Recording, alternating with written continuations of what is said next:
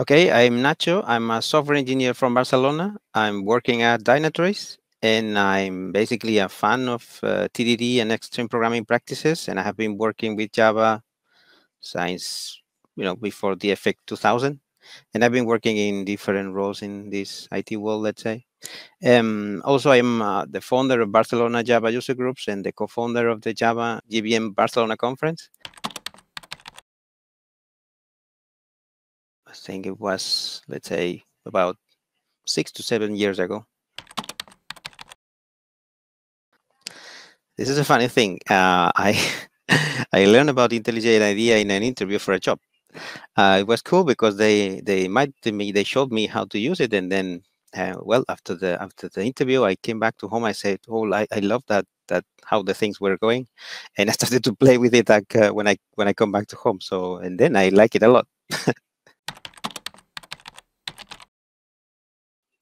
Okay, so I think normally I open the project. I try to get the latest changes from the actual project I'm working with, and I try to, let's say, compile or run the test that I've been probably working with. So yeah, pretty much I use Git, and I use the build, let's say, tool for compiling and running either the test or the application. Well, I like one of the things that I like about IntelliJ IDEAs are the refactoring tool. So all the sets that are built related to that are, I think, really good in terms of the things that you can do with the code you're working with the interface you're working. If you want to change the signature, if you want to rename a method, or you want to just extract something on a class or something like this. Yeah, and probably the possibility to run at the same time the test you are working with without having to use the mouse everywhere. Okay.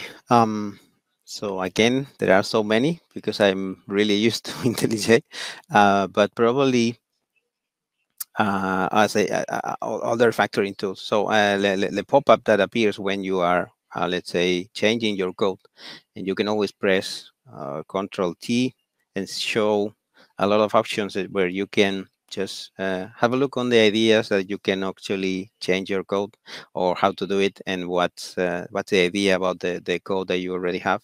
Or just, for example, if you don't know, or you want to just change some sentences or a particular condition, you can always go and select a particular place, just not by the mouse, but always using the keyword, and expand the controls and reduce the let's say the context where you are.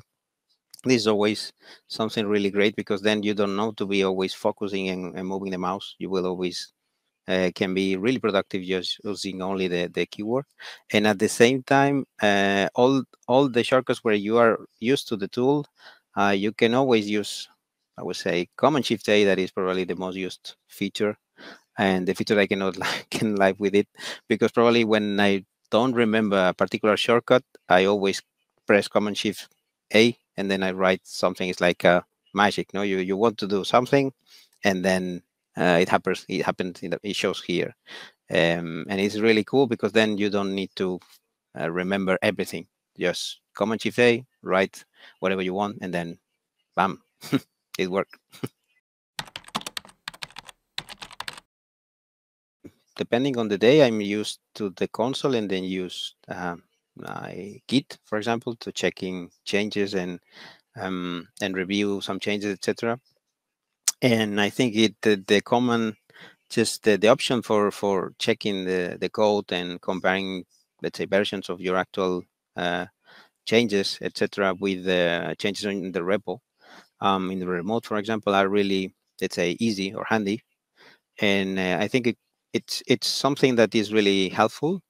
And I would like to use it. Probably I not use it very, let's say, every single day, but it's really important to have the option to use it. And then if I have a simple thing that I'm already working with and I have to have a look on the previous version, for example, it's really handy. And also I can also just write a shortcut or define a shortcut for doing this for the actual file.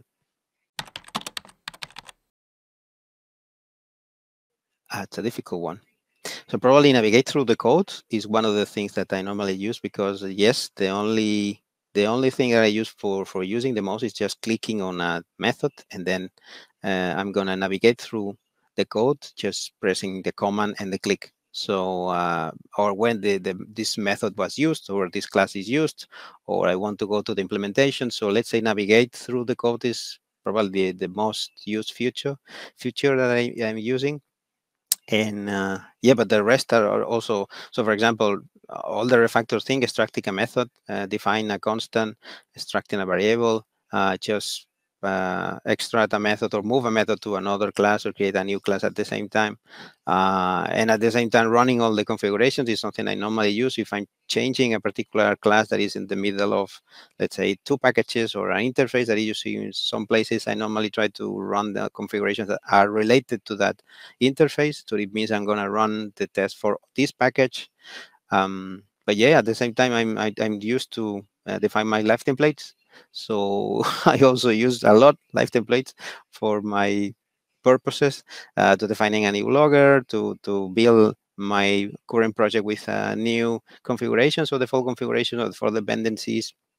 I don't know. I use a lot of some plugins like Key Promoter or Presentation Assistant, because it helps me to remember some shortcuts. For example, at the same time, it's helping me to create new shortcuts that improve my productivity. Well, I don't know, and probably Command Shift A also, yeah, to search everything.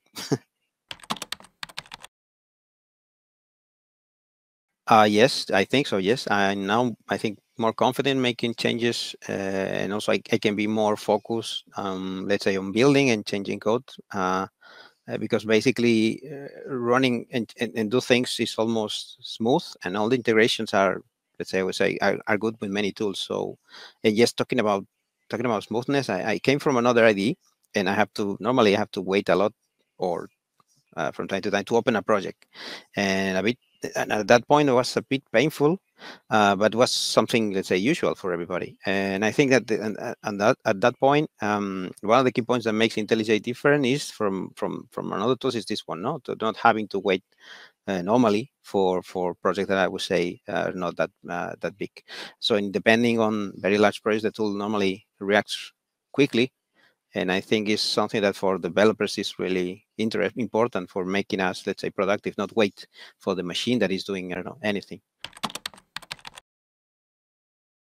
Well, yes, I think I like one of the things that I like very much is like all the videos that where you are publishing and sharing, where I think it's useful, either for seeing, new features that we will have in IntelliJ, or remembering something that, for example, I forgot or I don't normally use. So yeah, I think it's one of the things that I like about it.